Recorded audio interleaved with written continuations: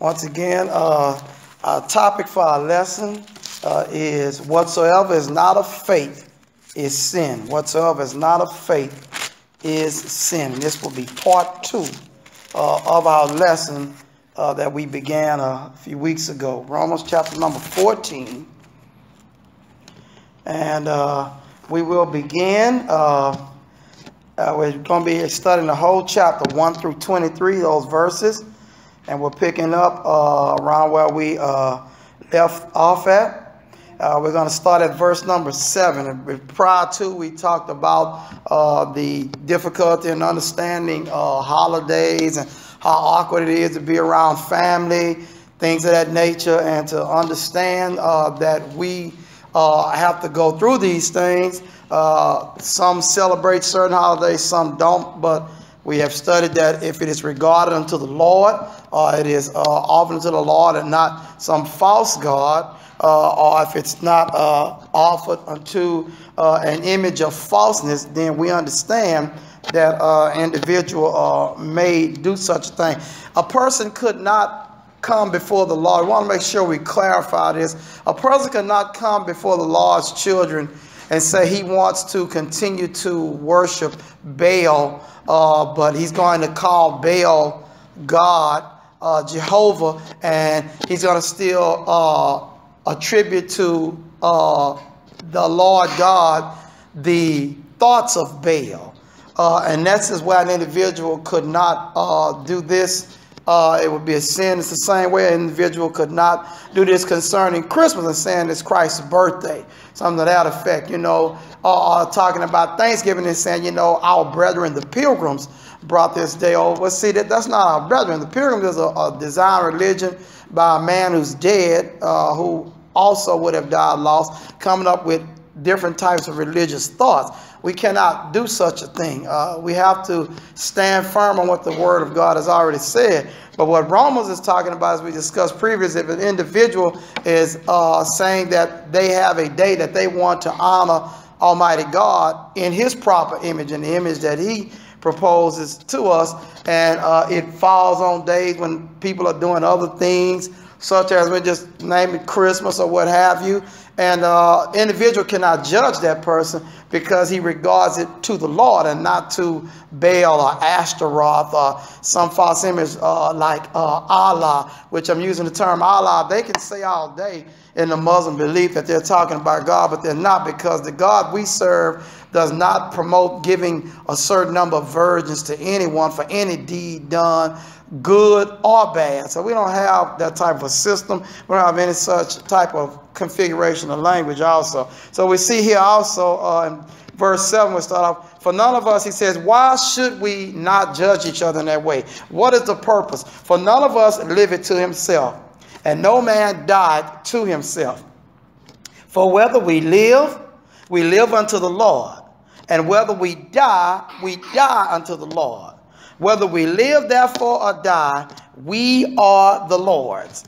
For to this end Christ both died and rose and revived, that he might be Lord both of the living and the dead. So we understand this is why Christ died. Now someone may say, well, he wasn't already the Lord of the living and the dead. Yes, he created both those that were dead and those that were alive.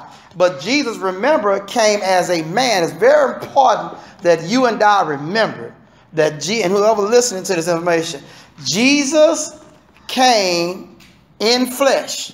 He is the creator. He is the image of God, but he came concealed in flesh. And he walked as a man on there. He lived as a man. He breathed as a man. He died as a man. The difference is he has been resurrected as a man that will live forever, but he is the first. So he shows, okay, I ruled over the living because I came from heaven. And now I can show you I'm also the man who rules over the dead, because I'm the only one that has had the power to lift up from the dead and live again. Now, they had some individuals who rose on the day that Jesus rose from the dead.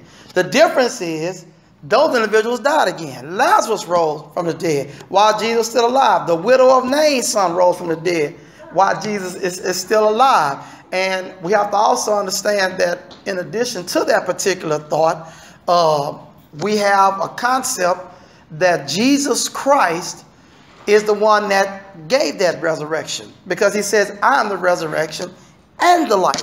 And we understand that thought and we can accept that. But the power is that Jesus Christ himself, one has to understand, is the only individual who was dead and came alive again. He's the only individual. It said in Revelation the same thing. I was dead and now I've become alive. And Jesus was as dead could be. What does it mean to die in the sense of having been in the flesh? When your spirit, your soul is taken from your body and your body lies in a silent state with no more life in it. That is what we call death. It is referred to as sleep because the body sleeps. Whether the body is burnt with fire and disintegrate into the air, it's still called asleep, because if it had remained together, it would be lifeless. That's what death is, and that is what Jesus did. He died. His spirit, his soul, had no sins attached to it. Like you and I, when we sin, the sins are not attached to our flesh only. They are marked on the soul. That's why the Lord is going to destroy our bodies, so that you and I can live forever, because the sins will be destroyed in the body as he destroyed Christ's body. When it says destroy Christ's body, this is where a lot of people get confused at. It doesn't mean the body was disintegrated. It means the body became lifeless. And brethren, for you and I to understand this concept, this is how you and I know an individual who is on the earth not honoring God properly is lifeless, and that he does not have the Holy Spirit in him. That means lifeless. And that's why they are called dead. That's why they're called dead, because although they're alive, moving around, breathing, saying hello, maybe even help you out like a doctor or nurse, but they are dead spirits. So that's what death means. It doesn't mean that the body has to be destroyed and turned into powder. It just means no life in it, no spirit, your spirit. And therefore, if your spirit in the body has not the Holy Ghost in it, guess what? You are called dead. You're lifeless. And that's the thing we have to understand. That's what separates us from the world. That's what separates us from other human beings that are around the world who have false belief systems, because we are alive with the Holy Spirit in us. And someone who's searching for God, he's still not alive yet. She's still not alive yet. They're asking questions about God. They're coming to service in order to try to be able to connect with God, but they're still not alive. They're not alive yet until the Holy Spirit is poured in them and they have life poured in them. Then and only then are they alive. And so now we understand that what he's saying is Christ then, therefore, because he resurrected from a state of being separate from his body, and this is another thing we have to continue to understand in our mind, is that Jesus Christ left his body. That means his body was dead. It wasn't alive. It wasn't preserved. It is dead. It is still laying in a state. It has not began to fully decompose with all the skin and stuff. You can kill anybody. Any one of us could die. Any one of us could die. And in 3 days, man, they have weights and stuff. Even without it proper embalming. They have all types of methods. People used to die, man. They wash you up and you stay in your house sometime. A lot of people couldn't handle that. Back in the day, you don't have no money. That's the only way it was going to go now. Bury in the backyard. They ain't buried that same day. Cleaned you up. Or if you had wounds, maybe that profuse out and blood was oozing out. Okay, that may be something difficult to deal with. But the idea is that, just as they mentioned about Dorcas, they had washed and cleaned up. And they had to send for Peter to come. I mean, he didn't have no jet or no car. He couldn't just jump up there and come there in no 15, 20 minutes. So we have to understand is the body begins to decompose inside, but it does not deteriorate into dust till some long time after. And that's why by being exposed. So when the scriptures say he did not see corruption, Jesus' body stepped up on a cloud and left. It did not corrupt like David's. are like yours or mine if we should die before the Lord return. To mean, well, if you I don't care how well you still are coughing up. I don't care what you do. You look at a mummy today, if they can get the best preserved mummy ever, it's still decomposed. It still began to tear. That's not how people's arms don't look like a mummy's arm. My arm don't look like a mummy's arm. I mean, I don't care how slim you get, you'll never look like no mummy because it has began a deterioration process. And we're saying that to say, this is the thrust that the scriptures is saying. He is the Lord or the ruler of the dead. Why? Here's the key. Because he rose again. How was he the ruler then of the living on the earth? Because his life never died. See, all men die spiritually. When you sin, you die. That's just it. Every man has sinned and died. Spiritually, that is died. Enoch definitely sinned. He sinned. But his walk was with the Lord. The Lord said, come on, he did not taste of death. Many people get excited when Enoch didn't taste of death. They hear Elijah didn't taste of death. It's going to be some of us on the earth that are saints. When the Lord come back, we'll never taste death. We'll never experience the death phase. It's a phase. It's a phase you go through. You want to experience it. So a person has to understand, Jesus, though, tasted death for every man, according to the book of Hebrews. He tasted death. So when someone looks at it and say, well, man, he didn't die, that don't make him like holier than Jesus. Jesus has to taste death. So Enoch will be able to live forever by Christ raising from death. So he has to taste the death. Enoch didn't do that. Elijah didn't do that. And we have to understand there'll be saints on the earth when Christ comes back that will never experience that phase of death. And so we understand that, and we look forward now to the joy of what does it mean him being Lord of both the dead and living. Verse 10. But why dost thou judge thy brother? Or why dost thou set at naught thy brother? As clearly at naught, making him nothing. Because he does eat of a certain food or he doesn't. Now, brother would be a member of the church. Now, we already said that. In the faith, he's in the faith. And going back to the first lesson, this is the second one. For we shall all stand before the judgment seat of Christ. He said, so how could you cast them out as being nothing, make him not something, when you and he will stand before the judgment seat of Christ? For it is written, as I live, saith the Lord, every knee shall bow to me, and every tongue shall confess to God. And see, now in this instance, we have to understand what this is talking about. This is a statement that says every knee will stand before the Lord God Almighty and bow and give reverence, regardless if they hated God guts on earth. Because the whole theme is the system will be, they won't know, well, you know, I knew that was him. I hope he was going to cut me slack. I hope he was going to let me go. He will confess, yeah, he is Lord over all. That's not going to let him make you come in. He's still going to cast him aside.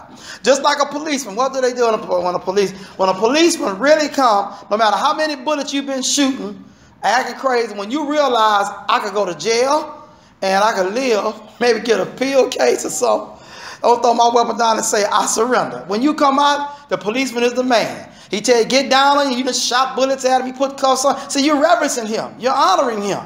He's still going to throw you in jail. And if you kill somebody, you're still going to die. But there's a certain point of reverence that is received. And the Lord God Almighty says, everybody going to do this to me. They're going to bow down and confess. You, God, you're the one. I have sinned. I'm not worthy. But the key is the saints will know when we come before the Lord, we'll honor him because we love him. Brother Jim, you can just talk right into it. I got it on, brother. That's profound what you're talking about, because as I was riding up, I was just thinking about the conversation I had with another brother in another congregation, and I started reading Corinthians 10 because they had mentioned expedience. And Paul asked the question, he says, now, you know, it ties into Romans 14. He said, why is I'm judged by a brother? He says in Corinthians, in letter, he says, where you at, my brother? We want to follow with you. Corinthians 1 Corinthians 10. Okay, my brother. All right. 1 Corinthians 10, all right. It began at at I'll say 20, we're gonna start at 25, but I want to conclude at 29. It says whatsoever is sold in these shambles that eat, ask no questions for conscience sake. For the earth is the Lord, and the fullness thereof. If any of them that believe it not bid you to a feast, and yet be disposed to go, whatsoever is set before you eat, ask no questions for conscience sake. He said, but if any man said unto you, this is offered in sacrifice unto idols, eat not for his sake that showeth it, and for conscience sake, for the earth is the Lord's and the fullness thereof. He says, this is the verse I was thinking about. He said, conscience. He's talking about conscience sake. I say, not thy own conscience, but of the other. That's right. For why is my liberty judged of another man's conscience? See what I'm saying? That's right. Yeah. My question is, because a brother is weak in his conscience, Yeah. Paul says, why is I'm judged? Why is my liberty judged of his conscience? You know what I'm saying? Yeah. And the question is, if a brother's weak, in his conscience, he said me, I can't eat this food because he don't eat it or whatever, because he's weak in that area. Why is my liberty judged? Yeah, that's right. That's a good point. That's right. It's because he don't want to eat it, but I have the liberty to eat it. Right, exactly. So why is my liberty judged? Yeah, that's right. That's an excellent point. Yeah, and that's exactly what he's saying. Yeah, that's exactly what he's saying. It's I walked in late. I'm lost. Can y'all put me back on track? oh we come from he was saying in Romans 14 he said, but why doest thou judge thy brother? Or why does thou set now thy brother? For we shall all stand before God, before the judgment seat of God. And I think you read that where you was at, you stopped at what? You stopped at 12? You said you stopped at 12, right? Yes. You stopped at 12. And it says every man shall give an account of himself to God. And I was thinking about that. I was thinking about that on the way in. It comes from a former conversation I had with another brother in the conversation. If something was done and he's talking about by expedience, he shouldn't do this and he shouldn't do that. And that's the scripture they use to go to. This is they use to defend their point about a weaker brother conscience. A weaker brother conscience. It's because it's about the weak and the strong. And Paul asks in Corinthians 10, he says, why is my liberty judged on another man's conscience? Why is my liberty judged? Because he is weak in the area. I know I can eat meat, but he said I can't. And Paul said, well, why you judge your brother? Either or. Why do a brother that don't eat meat judge a brother that do? And why do a brother that do eat meat judge a brother that don't? That's right. That's right. And so Paul says, why is my liberty? I know I can eat meat. Why is I'm judged of another man by another man's conscience?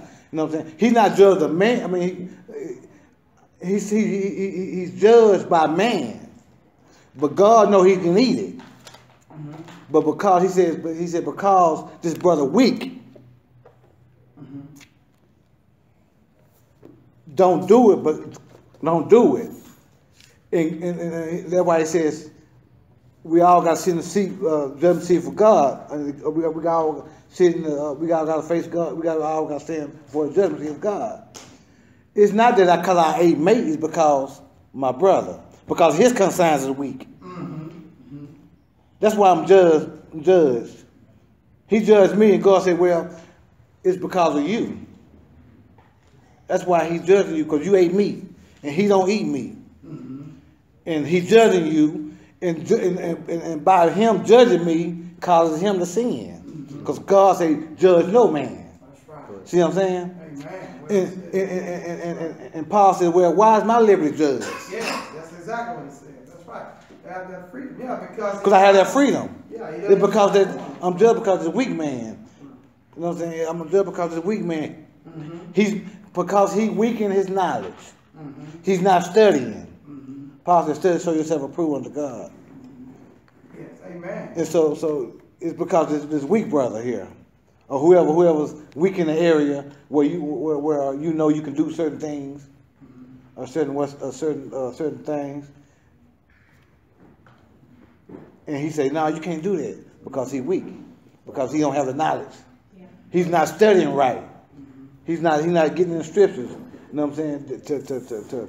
To get the information of God, yeah, I can do what I can eat meat. Amen. And Paul says, well, he said, he come back and tell you, he said, you know what? If you do it unto God. Yes. But Paul didn't eat because Paul tried to save. The reason why he didn't do it is because it was an early stage in the church. He was trying to save souls. But today we ought to know better. Amen. Today we ought to know better. Amen. God bless you, my brother. Well said. God bless you. And you know, this is good. And this is why we have Bible study, because we want to help everybody to understand how to receive each other, how we should receive one another and love each other, because that's what Paul says, but not to ourselves. We are of the Lord. And as we're going to start right here where our brother was talking from, as he said, why is the liberty judged? Look at, if you will, verse 30. Like Brother John just taught, he's still in 1 Corinthians 10, for if by grace I'll be a partaker. So grace, as Brother John's well taught, he's allowed. He's allowed because of grace. Grace allows us. He says, why am I evil spoken of for that which I give thanks? If we go back to at least the American drama, a hollow view in the mentality of Christmas. He's thanking Christ, though, as he's eating his dinner. He's thanking Christ for all he's done. He's thanking Christ for being born and coming to the earth. He didn't say what day he was born. He just said, I'm thankful. So he's giving thanks. So this is what Paul is saying. So he's saying, I give thanks if I do that. What's the problem? Then he says in verse 31, whether therefore you eat or drink, or whatsoever you do, do all to the glory of God. So whatever you do, make sure God gets the glory. And as we pointed out at the beginning, you can't come up here talking about, oh, Ashtaroth, I will change your name, the female deity, to Jehovah God. Now, see, you're not going to be able to do that one, because that's not the image. See, that's the problem we have. Somebody say, why you have a problem with the Muslim? They say, Allah, no. See, you're saying something a specific way and attributing it to Muhammad. We can't run with you on nothing in that area. We can't say that Christmas is Christ's birthday. We can't do that. We can't sing, oh, Christmas tree to the tree like they did in honor to actually honor it. You got to watch what you're saying, your voice, what you're saying. What are the words that you're saying? So see, you can't give God thanks by calling him something his name. Now, we already studied that. They want to forget God's name for Baal. No, I'm not able to do that. See, this is what an individual has to understand. So if the individual is doing, I can't say he is doing that. I can't judge him. If I see him eating Easter eggs, whatever, I can't say he believes in the power of fertility. And I'm a man eating the egg. I can't do that because I got to live to eat the egg. Because I got grace to eat the egg. Even though somebody may look at it and judge it, God's giving me grace because I'm saying thank you for it. Here's the problem, though. He says, verse 32, here's where the problem comes in. give none offense. Offense does not mean, and when we see it, we usually think, you hurt my feelings. No, no. Offense means to cause me to stumble. If I put a chair in front of you and you walk and I cause you to flip over and fall, in your spiritual walk, that would be like putting a sin in front of you and causing you to flip. See, if I think there's something wrong with the holidays or something to that effect or certain food to eat, here's what he says. Now, verse 32 is to the one with the conscience that says I can, and also to the one who says you can't. He has to know what to say. Give none offense neither to the Jews, nor to the Gentiles, nor to the church of God. See, because if I say, because you don't do the holiday, you on your way to hell. Because you don't have faith in God. See, I can't do that one either. We already discussed that in the first lesson. I can't. Why? Because that's a stumbling block. Now you telling me I got to do the holiday. And if I don't, some kind of way, I'm not honoring God right. Nah. Somebody say he might get it right for a day. He may never get it right. He may never want to touch that holiday. And others may never want to let it go. If he handles it right, and he has it to himself, we're going to read further in the text. That's where he handled it. The reason why individuals don't develop, and they always get these kind of subjects wrong, is because, as a brother said, they do not study. Always too busy to go to church. Always too busy for Bible study. For whatever the reason is, they don't get it. And now that's what you're going to be judged on at the judgment. Because you didn't know the right way to handle it. That's why I would name the lesson as the text said. Whatsoever is not of faith is sin. What faith? Not your belief system. Your belief in what God says is okay. Paul already said, I got grace to eat this. So why are you going to judge me? At the same time, he says, okay, now, remember, don't give offense. He says, verse 33, even as I please, and this is what Brother Jeff pointed out about Paul, all men in all things, not seeking mine own profit, but the profit of many, that they may be saved. Paul knows I can do certain things. I can eat certain things.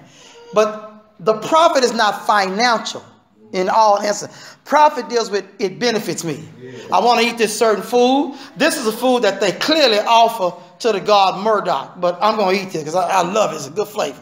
I know how it's designed. I know why they got the strings around or whatever, but I'm finna eat it. But Paul says, okay, now I got somebody with me with a weaker conscience, then that's going to profit me, but it's not going to profit him. So I'm not going to leave it. I'm going to leave it on. I'm not going to touch it. They said, well, give me the other thing over there. Well, Paul used to get that now. I won't just give me the other thing, you know, because he's like, I got my brother with me. He'll be shaky on this kind of stuff. And that's what he's dealing with, because that's what love is about. That's what Christianity is about.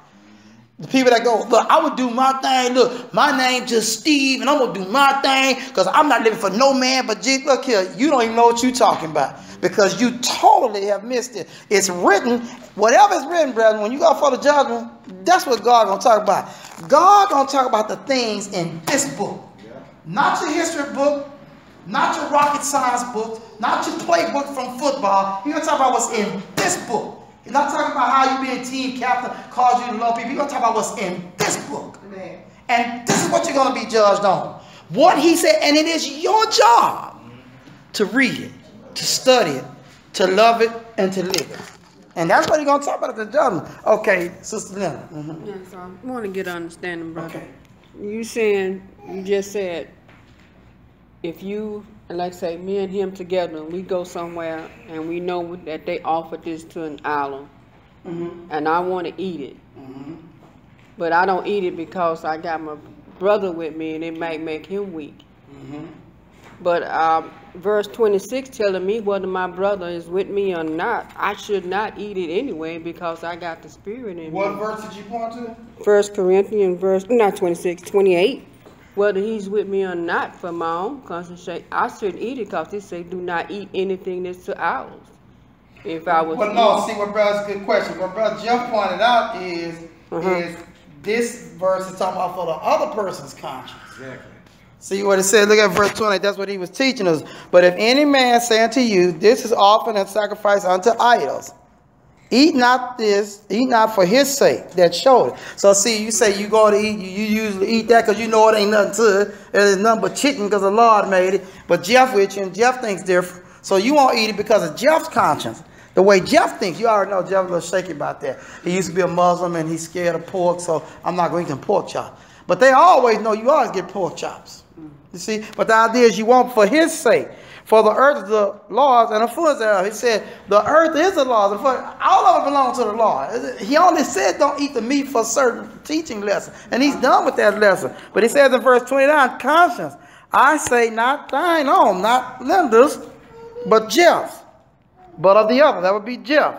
For why is my liberty judge of another man's conscience? So Jeff will judge you. He will pass judgment. He will condemn you. He will say you shouldn't have done that. And that's what Paul says. He says, and I'm basically throwing the bone out there for him to attack me. So he's saying, why is my conscience judge of another man? Why? He says, that's why I'm not going to eat. I'm not going to produce that type of an atmosphere. Because, yeah, he going to say something. Because Jeff thinks it's something, I'm just metaphorical, it's wrong with eating pork. Okay, that's how, he used to be a Jew maybe. He thinks there's something wrong with eating pork.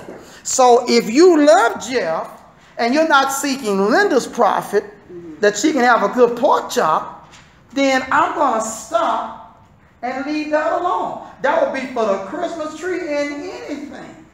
That's anything that I have a liberty to do. And remember, now I got to do it right. But I have a liberty to do it. If I'm looking at this person's conscience, which is my requirement by God, but at the same time, Jeff can't rise up and say, look at these pork chops, she's a devil. See, because the first 6 verses of Romans 14 going to get Jeff. He doesn't have the authority to do that. He can't. Now, he can go and say it's bothering him, but he can't tell you that you're not a Christian for doing it. What happens at this point, and what makes it puzzling to us, is this, the 4-letter word, L-O-V-E, brethren. Remember we talked about in the last lesson, saints struggle with love. It's one of the things that keep us out of heaven. If we heard something for 40 years, we're going to have a problem in year 41 for change. Because we've accepted it 40 years. And that's why many of us not getting into heaven.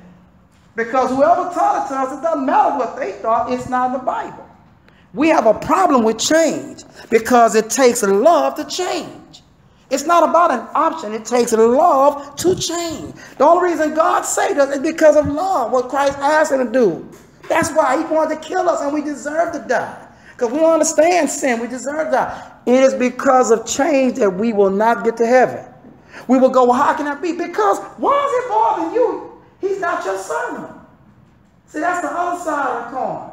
That's what we talk about. He's God's servant. You can't judge him. And see, that's what Jeff said.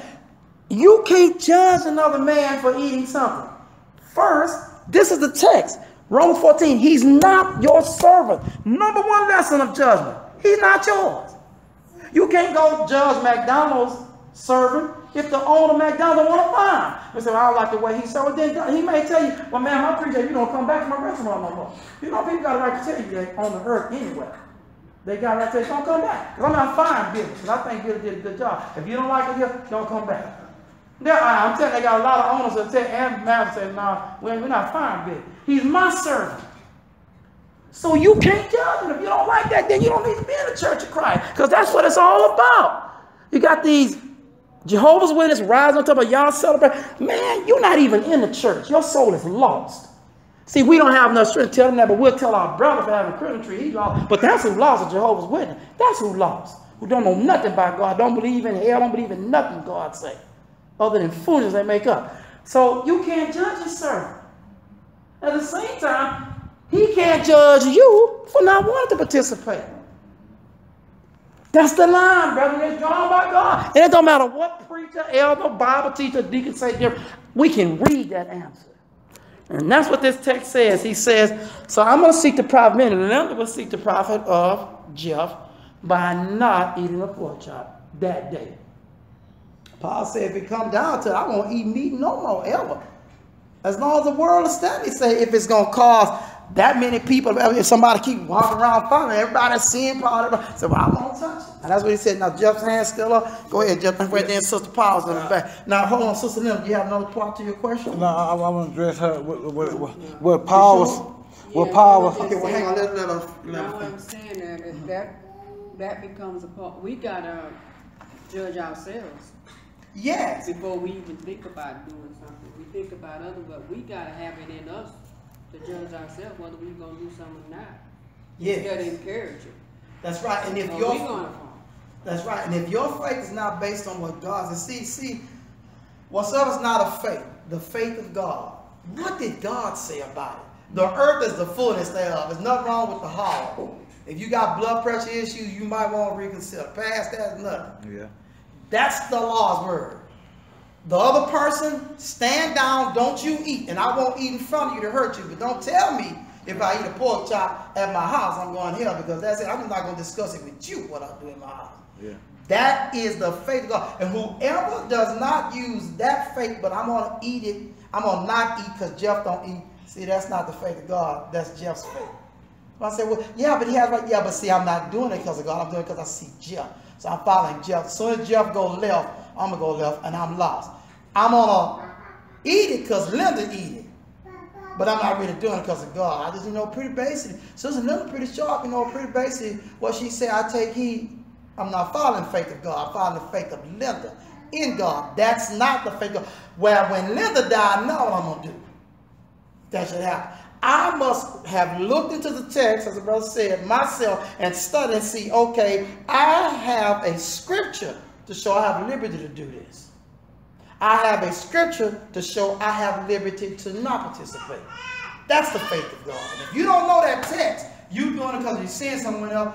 Even if you can, we're going to read this before we close, brother. Even if you can, you're going to go to hell for doing it because Linda did it. That's book, chapter, verse. We're going to get to that verse before we close out. I know you're talking about that. That's in the text. Okay, go ahead, brother. And I want to address her.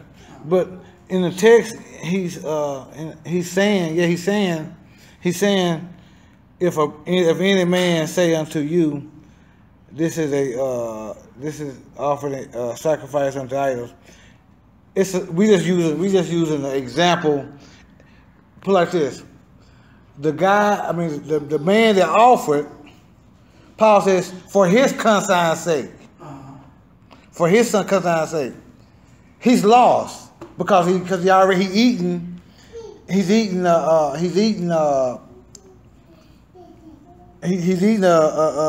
it says,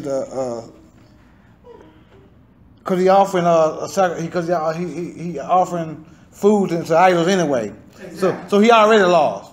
Paul said to save that man, I'm not going to eat it. To save the guy, because he's trying to save, like in verse 33. He says to please all men. That's it. In all things, I seek not my own profit, but the profit of many. He's trying to save people by saying, I'm not going to eat that because I know you don't know no better. I'm not going to eat your food you said before me. Right. I'm going to eat this. I ain't going to eat that because you already told me that you offering to the idols. So I ain't going to eat that because of your sake. That's right. Good. And that's a weak conscience. And on the flip side, when I say brethren in the church, like the Christmas trees or stuff like that, it's the same thing. He got a weak conscience. He don't know no better. He don't know he can do certain things. He have liberty to do it. But he don't do it because he thinks it's a sin. Because he haven't studied the scripture. For his sake, I am judged because he thinks the way he thinks. So in order to keep him from judging me, and he's sitting in the judgment seat of God, and God said, "Why are you judging your brother?" I'm not gonna do it. I'm not gonna do it while he's around. Amen. Or Paul says, even if the world sin, I wouldn't do it because he's trying to save. He know he can do it, but he just won't do it because he's trying to save his brother or sister. So that's why he don't do the things he do. A brother and sister can have a weak conscience in the church, but we because we love this brother, we want to see him make it. We don't want him to judge us on what we have liberty in doing. Amen. So therefore, God said, "I'm coming to you because you the one started it. You the prime example. He's doing it because of you. He's judging you because of what you've done." That's right. Amen. Well said, my brother. God bless you. And we have to look at, we're talking about three different areas. And I see Sister Paul and Brother Craig will get you out, Sister Paul.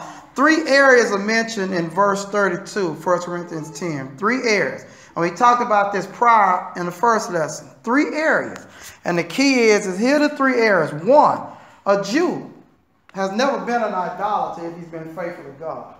Those at this time frame. He's been worshiping God only. That's all he knows is God. But he's got certain things he's going to do, or he believes, that Paul don't care, well, I don't want to cause him to stumble. Yeah, the Gentiles are straight up idolaters, have never been exposed to God as far as accepting. See, when you say not exposed to God, brother, we got to understand something. When a person hears about who God is, you're supposed to want to come to serve him.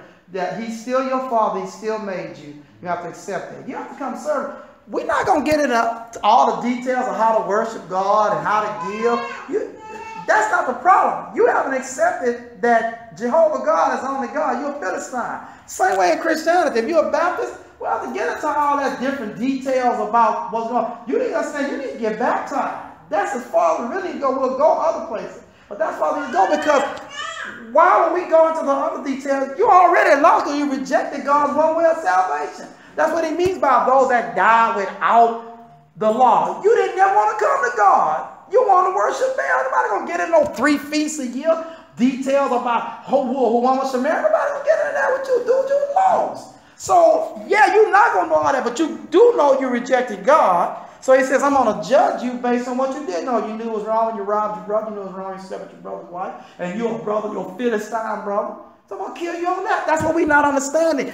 It isn't about that. You can't prove to no man God exists. There's nothing you can do past the word. You can't prove to any man that God exists. You must use the words of God to prove to him. And if he doesn't want to get baptized, he's dead. He don't have to know nothing about why he can't use an instrument. You can tell him. If you want to talk for, he is lost, brethren. He doesn't want to accept Christ as the only Savior. He says he came, but he doesn't want to worship him according to the image. And it don't go no further than that. And this is what's wrong with even the saint trying to teach. He has to understand, man, there's no hope for this person. They have said there is many other churches, which is a lie. So you got a third person, which is the church of God. That's the Christian. That individual, as Romans 14 said, he comes to the faith and he thinks he should only eat vegetables. He's still saved. That's what we were talking about. And ain't nothing you can do about it. He said, I've never touched meat since I became a Christian. Well, just stay out of his business. He don't want to eat no meat. But he can't judge you for eating all the meat your mouth can hold. Nobody can do it. Neither of you are each other's servant. And this is where the Lord said, now I'm going to see who I'm going to put in hell and I'm going to put in heaven. Because they can't even love each other. You think I can have Jeff eat nothing but croutons? I can have Jeff eat croutons until the day he died. And if he said, I don't mention eat croutons, well, you're not teaching. I just believe, okay, well, good. Oh, I'm eating chicken. And they go, okay, well, Jeff, we're going to eat croutons because you're here. And that's it. Now I go home and eat no more croutons. And that's because I love him. But if he loved me, he needs not bother me about what I'm going to eat. See, that's the problem. See, because Jeff just don't get no pass card. Because if he starts to teach everybody should be eating croutons, he in trouble. It's like people who teach we're going to bring the Toys R Us truck to the church. See, you done lost your mind because now you brought that into the kingdom. That's not the doctrine of Christ. If you want to do that at your house. Don't bring that into the church because that's not the doctrine of Jesus Christ. See, now you've made it a doctrine of Christ, and now you and your don't matter how much liberty you got.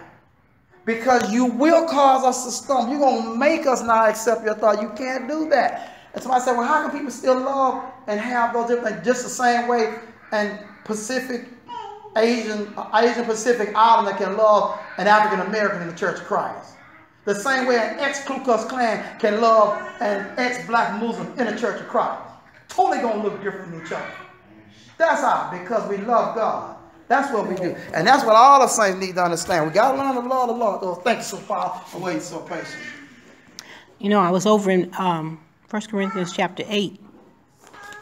Okay, 1 Corinthians chapter 8. All right. Touching on the verse that we were talking about in 1 Corinthians chapter 10, 31 and so. I was looking over here in chapter 8, and it says in verse 7, howbeit that there is not in every man that knowledge. Yes. And the question is, what knowledge? Okay. And then we go back up to verse 6.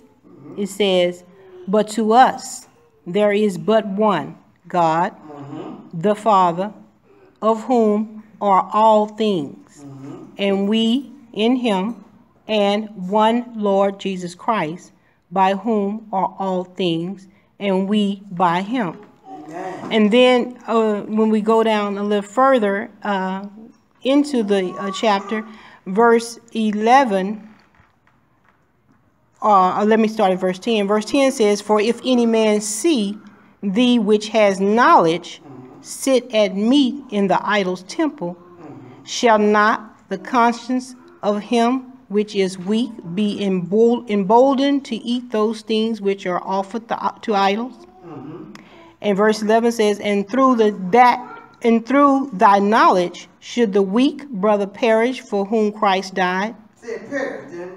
Yes. Amen. And then verse 12 says, but when ye sin so against the brethren and wound their weak conscience, you sin against Christ. Our Lord.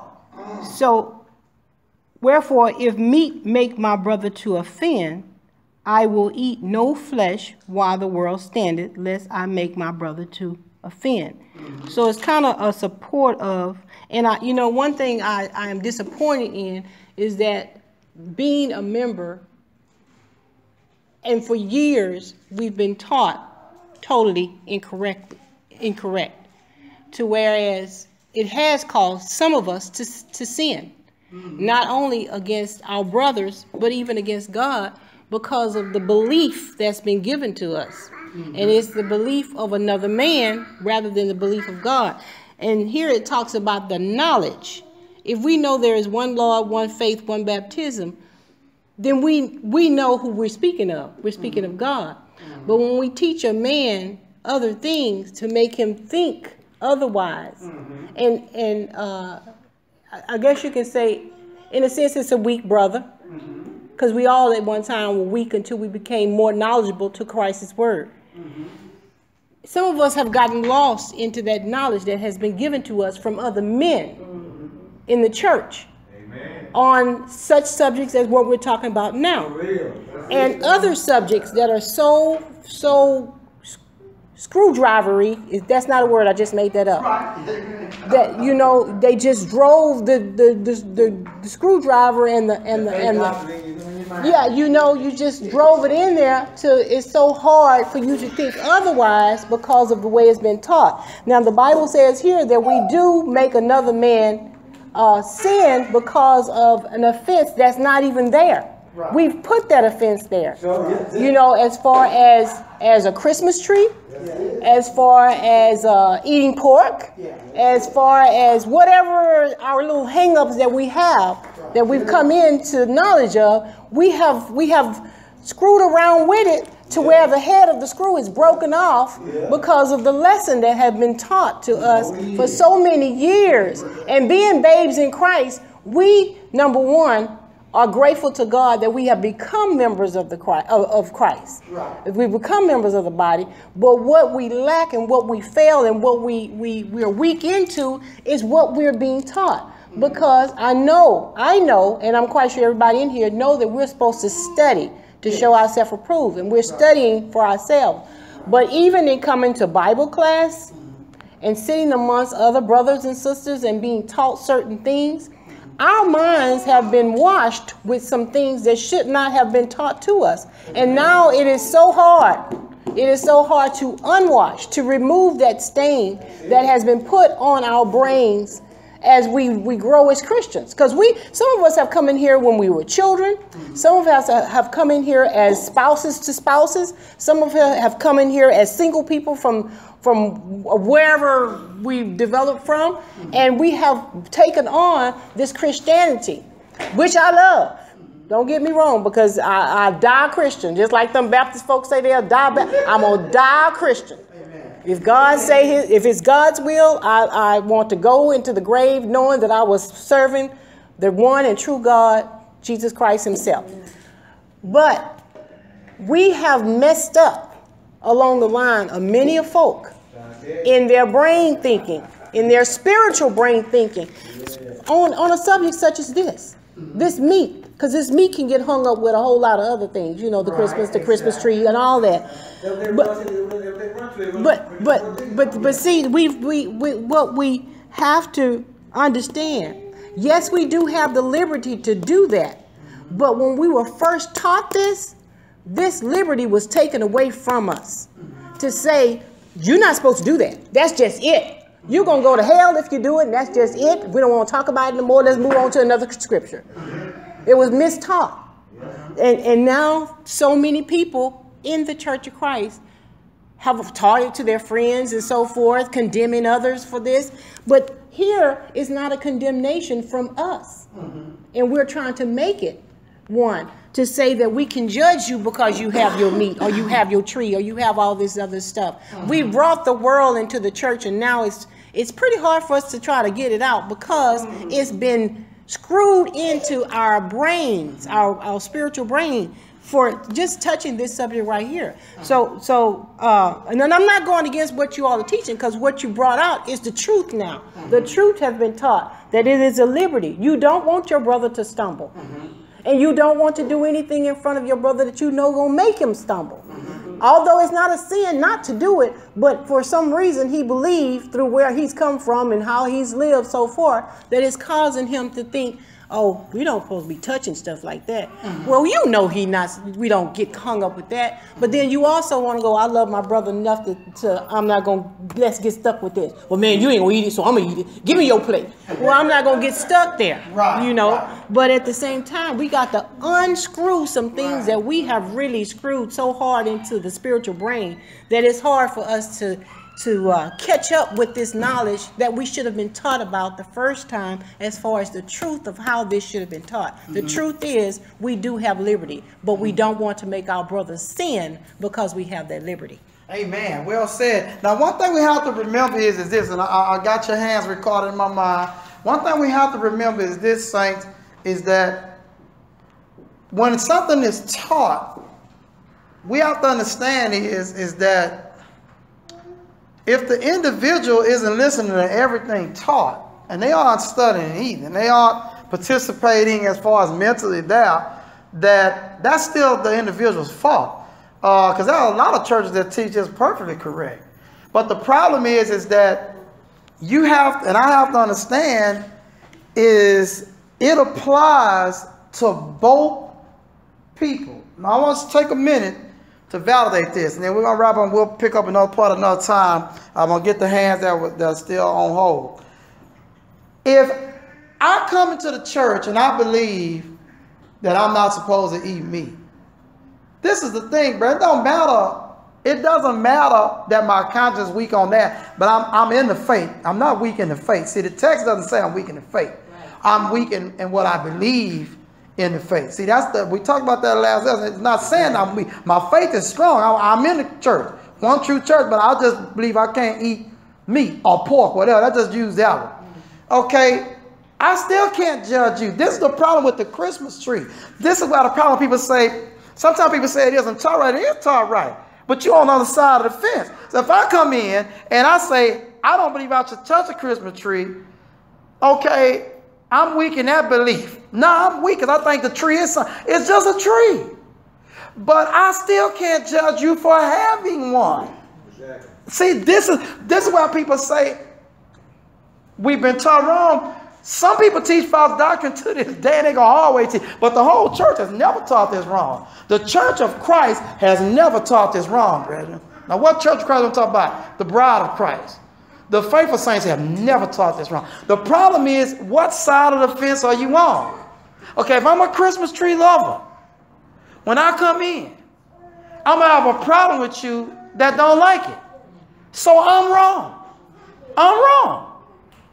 If I judge you, because the liberty is you don't have to have it. See, we want to make the liberty in particular. No, the liberty is I don't have to do that. Just like I can't be judged by the Sabbath days anymore, you can't judge me because I don't want a tree.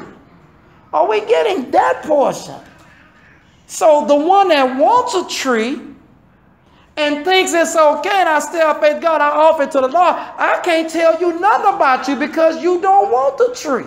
I could even say you weak because you scared of the tree. See, this is where the person thinks that God is talking about one side. He's talking about both sides. And now the individual who comes into the church and doesn't like the tree and see you with one, he can't judge you. See, this is where the church has always taught it right, the righteous. We just don't want to accept it.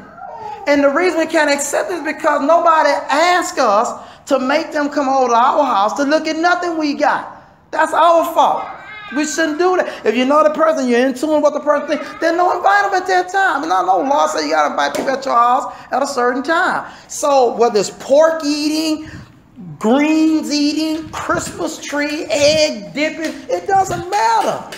As long as I'm not honoring some false god, I cannot judge you if I like it, and I can't judge you if I don't.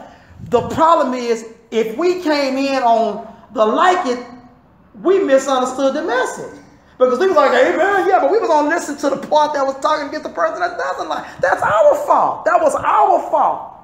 That was our fault. That means we weren't paying attention to the lesson. We weren't studying behind the lesson to make sure we got it. Sometimes we'll study behind the lesson to check the teacher, but we need to study behind the lesson to know if we got it according to God's doctrine, not man's. And so neither can judge. The analogy we use of Sister Linda and Brother Jeff can't judge Linda. Linda can't judge Jeff. Jeff shouldn't call Linda to stumble. Linda shouldn't call Jeff to stumble. Because you gonna sin against Christ now. Because if you like it, don't tell nobody. See, now when you start propagating, you're in trouble. Because you are stepping out on people's consciences. That's a weak church of Christ that does it either way. You go on to hell for having a tree. You go on to heaven for having a tree. That's the church of Christ that's messed up on that teaching maybe. So this is why we have to understand, because what business is it of yours about another man's servant? Do you go to other folks' house and say, is your maid cleaning up around the baseboard? Do they work for you? That's what that statement means. That's not your maid. Don't worry about what they do. Well, she showed leaving out there. Look, I hired her. Can you please, there you be asked, can you leave my home, please? Because you're in my business too much. That's my servant. That's what God is saying. That's my servant. And yeah, I'm going to save him. That's what the first lesson said. I'm going to hold him up. I'm going to make him make it in. I don't care about the tree he got. As long as he's not calling it a God. See, that's why you go that text all day looking silver and gold. If I'm not praying to the tree, that's it. And I'm telling you, I don't have one, but I'm telling you, I know how to teach it. And I don't care who got one. Just don't call it God. See, this is where them people calling that thing God. That was their God. And we got a problem. We got trouble now.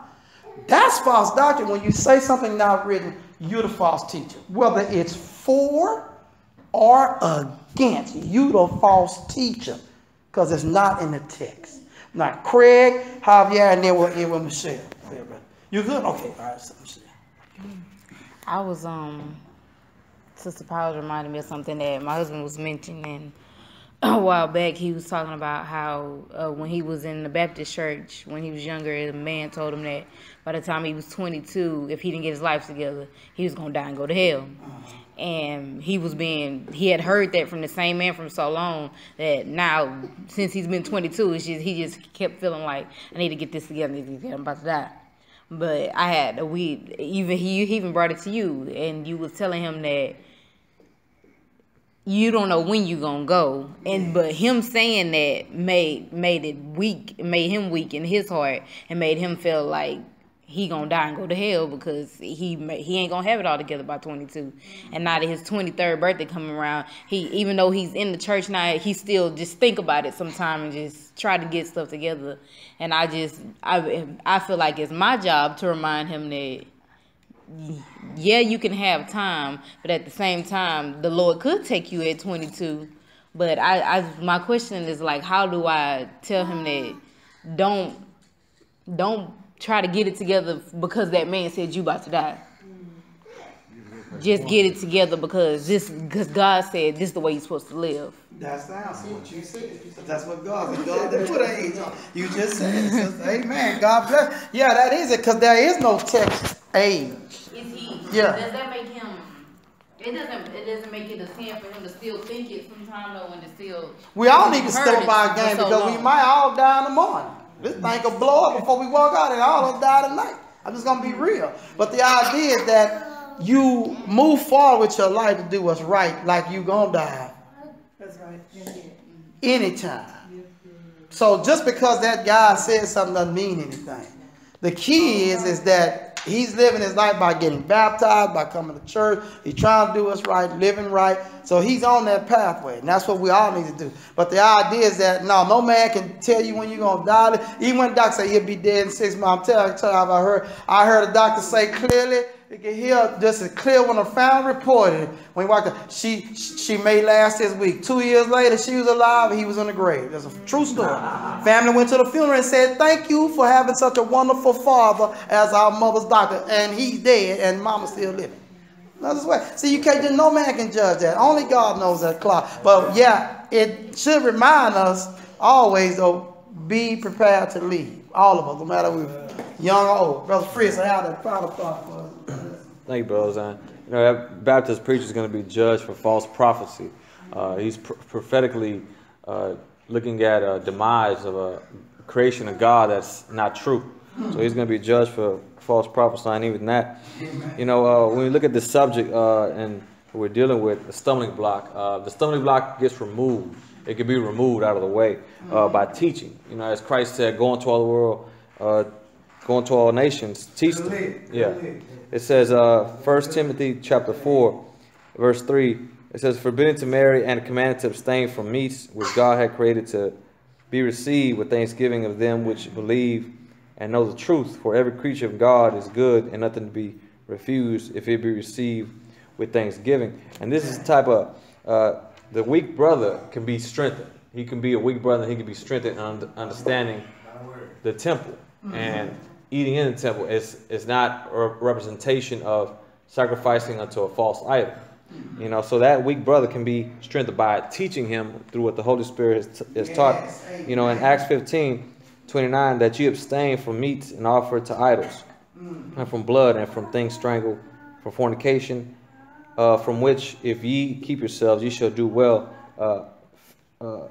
fare you well. And now the scripture reads, abstain from meats offered to idols.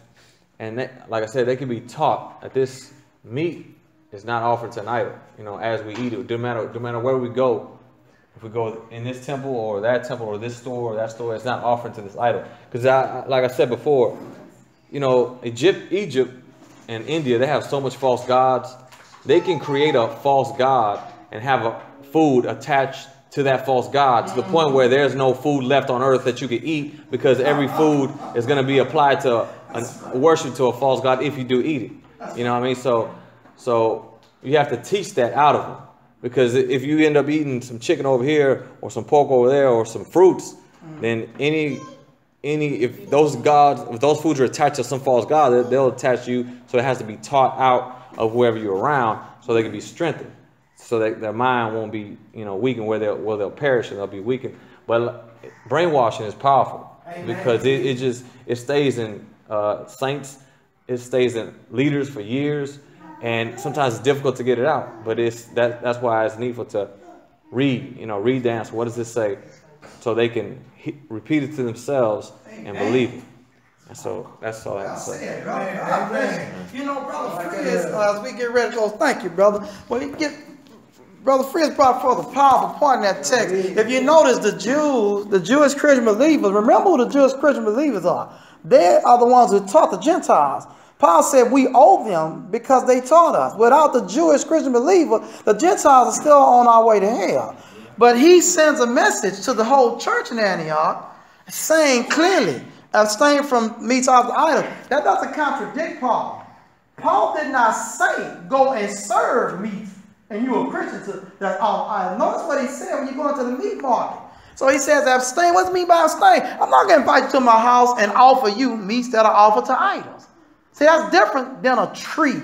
I can't thank God and tell you this is the meat of Ashtaroth. Let's thank God for it. That's ridiculous, brethren. That's what we started up talking about. That's ridiculous. You're not teaching that there's two gods. You're really confusing me. But the key is this statement still stands today. Something strangled in a ritual. That's what you're going to serve me and you my brother-in-law. That's ridiculous. I don't do that. But if I go to a marketplace and I got to eat, Paul said, I know that everything's on you. Just give me. Don't ask no question because the guy that's serving it, he might know who you are. He might see you one day when he visited. And you say, give me that. You know what I'm saying? Okay, see, so you have to be aware. That's why the text says abstain. Don't get around it because there are eyes on us. Eyes all around. We have to be conscious for their sake. The church of God, which is the Lord's church, the Gentile, and the Jew. 3 different groups. So we need to be aware. And so the idea is that we believe that. I did want to read this verse here before we close, Romans 14, before we close out, because we said we want to do this before we leave. I told you it'd be a verse in here because I don't want to say this and not have done it. Romans chapter 14 and verse 22. Hast thou faith? Have it to thyself before God. That's text. Happy is he that condemneth not himself, and that thing which he allowed. He said, don't condemn yourself in the thing which you allow. So Paul said, why, is he going to judge me? But at the same time, as we read chapter 8, I'm not going to do it in front of him. I won't touch no meat. He said, why? Because I am aware of his conscience. So he stops the one judging, and he stops the one eating who has the liberty from hurting the other. He says, and he that doubted, here's the key verse 23. Listen at this. Now, Paul said the earth is the law and the fullness thereof. It's okay to eat anything. So why does he write verse 23? Because this is the teaching of God. He says, he that doubted is damned. Y'all understand? Damn means going to hell. If he eat. So I'm going to eat just because I see Jeff eat, but I'm done. I don't know. Now you got it. I'm going to lose my soul. Now, if nobody could do this, it wouldn't be in the text, brother. Now, no text said don't try to jump to the moon from the earth because you can't do that. Nobody can do it. This can be done. So there are people that are died in hell that did things based on someone else doing it, but doubted if they should. Because your faith is in him or her, not Christ, who said you could or could not do it. That's the key. And so he says here, because he eateth not of faith. He doesn't, not of the faith simply that he believes he can. If that was the case, then you could go to heaven without baptizing. Because I don't believe I have to. But that's not, it's about the faith of God. Has my faith connected to the faith of God? What does the text say in the Old Testament? From faith to faith. That's a powerful statement. My faith must connect to that faith, like precious faith, of God that I can read about before I do say or believe anything. And if it doesn't, I'm not getting in. He says, for whatsoever is not of faith is sin. If I did it, I sinned. I ate it.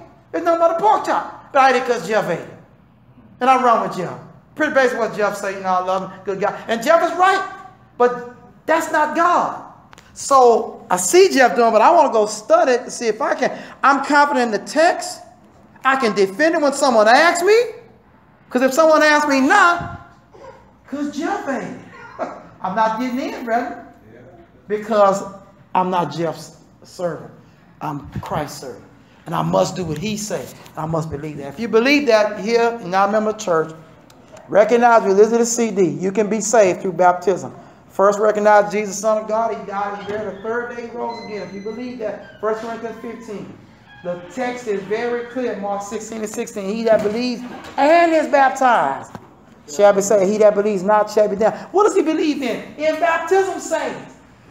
He's not getting just baptized because his cousin has. He believes baptism saves. And then he said, we teach people that all the time. If you just got baptized, get married, you're not going to heaven because you did not believe it saved your soul. You only did it to get that person. You're not getting in, even though you was dipped in water by a believer in our church, because you didn't do it based on you knew you were lost. And if you didn't, you're going to hell. Have to believe that and understand it. In Acts chapter 2, when Peter was asked in verse 37, men and brethren, what shall we do? He said, change, be baptized. Verse 38, In the name of Jesus Christ. Why? For the sins to be removed, the remission. And for what else? For the Holy Ghost to be given. Receive the gift of the Holy Ghost. Why? The promise is to you, your children, all without fault. Even as many as the Lord our God shall call. In many other words, he testified and encouraged them. Save yourself, which means they're lost, from this untoward, which means perverted generation. Then they that gladly receive his word, they were baptized the same day. 3,000 souls added unto them. And they continued steadfast in the apostles' doctrine, in the breaking of bread, and in prayers, and the fellowship, which is key. Sometimes that's overlooked. That's more than coming to church. That means I'm walking in the fellowship of Christ. 1 John chapter 1 verse 5 to the end of that chapter. You have to come and walk as Christ in light. Not like someone else in the light. As Christ. You believe that and understand and accept it. The scriptures are clear.